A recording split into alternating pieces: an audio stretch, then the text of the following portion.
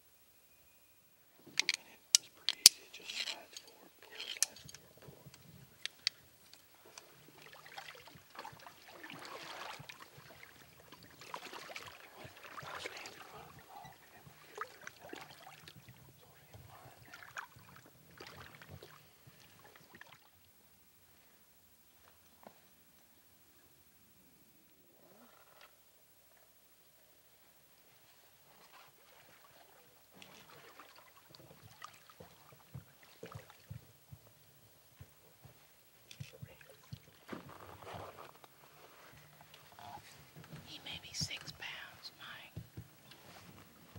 Will you take him to the bank so he can go in the shade? We still. Okay.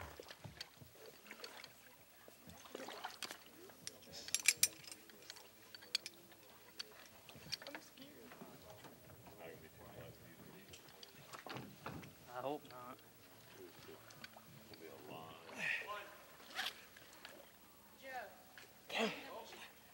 She's almost out.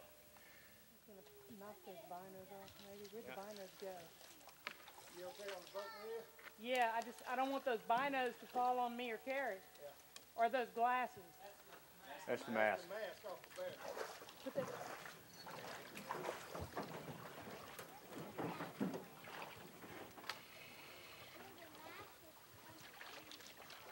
5 more for you. All right. Let her on down, Hook. More rope.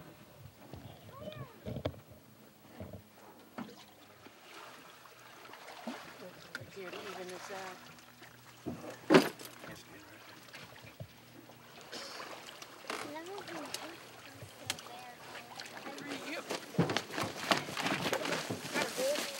All right. You want to help?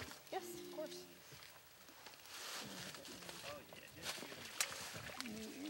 Right here. Okay. Got one. I'll scan her between her shoulders, and we should find out her specific number. And Microchip. Jim. Yes. And one came up, so she's got a pit tag. Get out. Away when No, I'd hate to be lower down like that.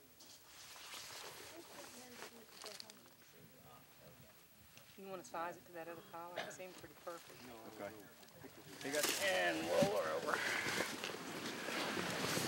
Got her.